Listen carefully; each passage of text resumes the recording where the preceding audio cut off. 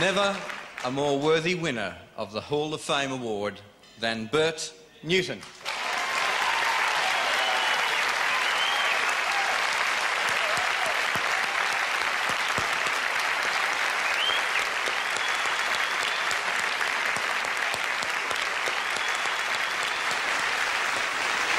I've been absolutely thrilled with the way in which I've been remembered by people today. It has been 3 years since I had the news broken to me by Patrice Fidgen from TV Week that I was no longer with the Nine network, then confirmed only last Christmas by Ian Gow.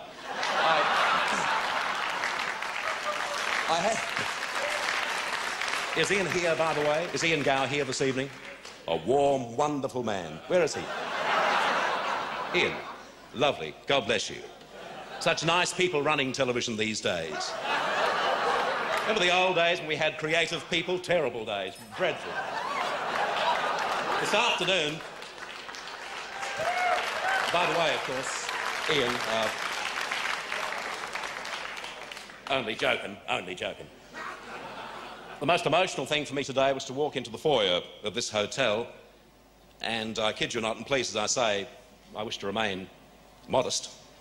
I had no less, I guess, than 150 people surge toward me, which was wonderful.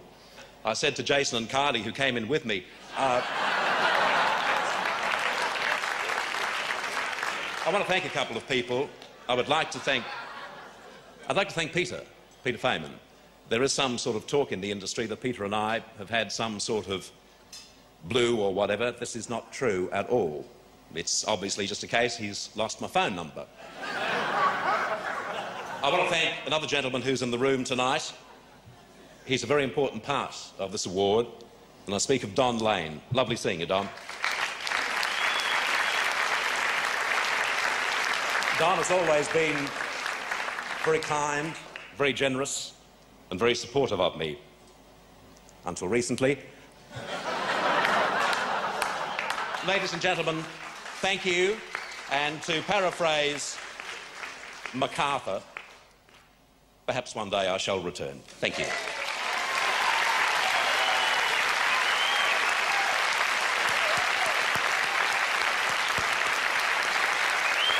Winner of the Hall of Fame award, Bert Newton.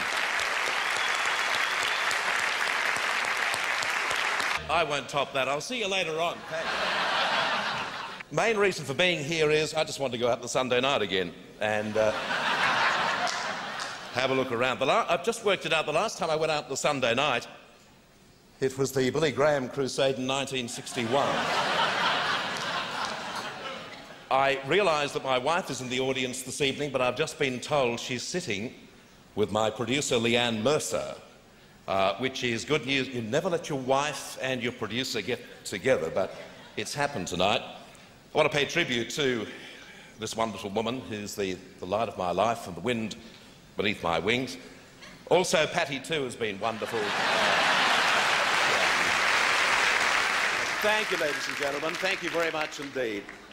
I accept this with much grace, and I'm here actually to present the... Thank you for that standing ovation, which doesn't happen too often. I suppose you're thinking to yourself, well, it may be the last chance to thank the old bastard. You know, who knows? Probably thinking to yourself, well, he's now doing morning television. Surely death is next. You know, to receive that sort of standing ovation, all kidding aside, it does touch my heart. Is that some sort of cue to get off or what? No. That's what I was going to mention too. I mean, television really has changed, hasn't it? I mean, it's all promotion now, advertising, getting it out there. I mean, in the old days, what would simply happen?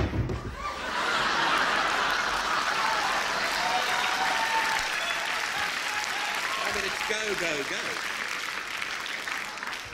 Recall the night that Ernie threw one of those at Don? Wonderful night that night. Speaking... OK, Paddy, won't be a sec.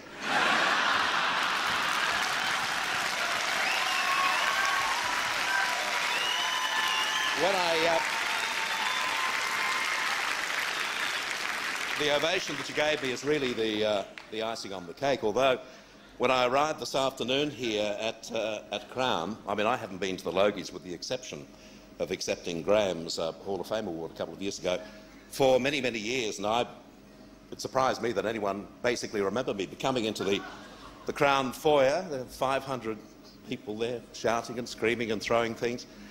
I said to Ricky Martin, who was walking in with me, I said, this is just sensational.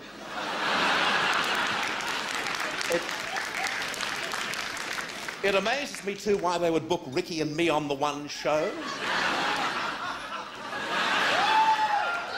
As I get to the material's not good, but obviously the grog's flowing, which is good. Nothing has changed. You know, when I was doing the Logies all those years ago, it was much more simple. You just arrived on the day, you did a gag on Kamal, you insulted an American guest, gave the gold to Graham Kennedy, and then spent most of the night avoiding going to bed with Molly Meldrum. And I suppose some things never change.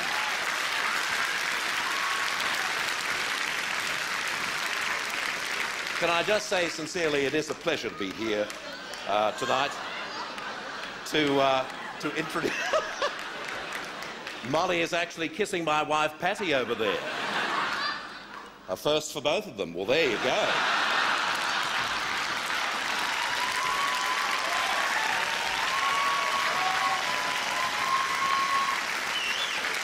I meant nothing by that. I love you, darling. And I'm very fond of you too, Patty.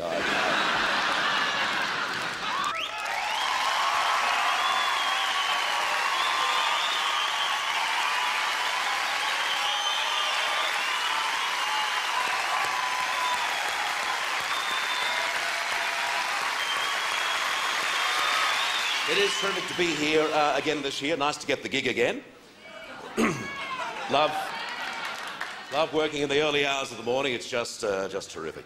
A lot of people outside the industry mightn't realise that within the industry, the Gold Logie is actually called the John Wood Perpetual Trophy. He can't be here this evening. I am one of the few people who knows where he is. He's watching the telecast on a stanchion of the Westgate Bridge. I read that... don't jump, John, whatever you do, don't jump. He's been nominated 8 times for the Gold. I know how he feels. In the early years of the Logies, I was nominated 11 times, 11 consecutive years, including 5 years for the Best New Face.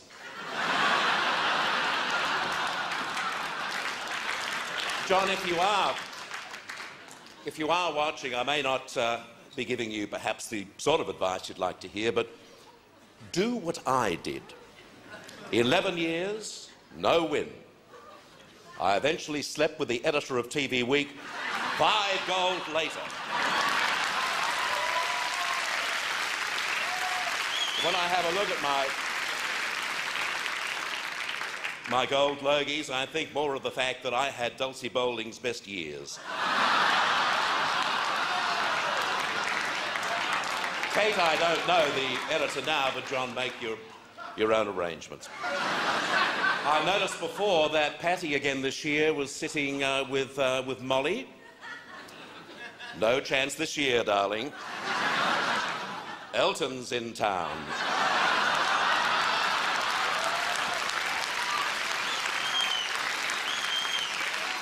I was most disappointed to hear that Susie Ellerman is not with us tonight. You know, the one with the whole all that thing?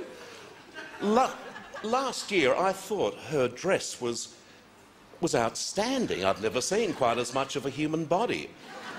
Why she's not here this evening, I don't know. She's a lovely Tasmanian girl. After her appearance last year, she got phone calls from cousins she hasn't slept with in years. Michelle, if I may have the envelope, please.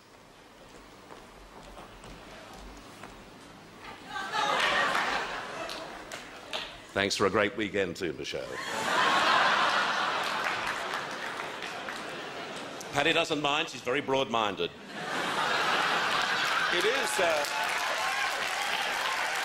is terrific to be here. I want to apologise firstly for last year, a no-show. I think you well know there was a contractual problem in the whole thing. It came at a very bad time too. You might recall it was around about that time that Channel 9 wanted to be back in the fold, and John McAlpine, managing director of the 10 network, would not speak to me personally. I had to deal with Chopper Read. I have here the nominees for the Gold Logie. The winner's name is in there. Patty, I hope you got the mobile message. Get the money on. It's a wonderful combination. I mean, if you ask me who is going to win, I just... Oh, my...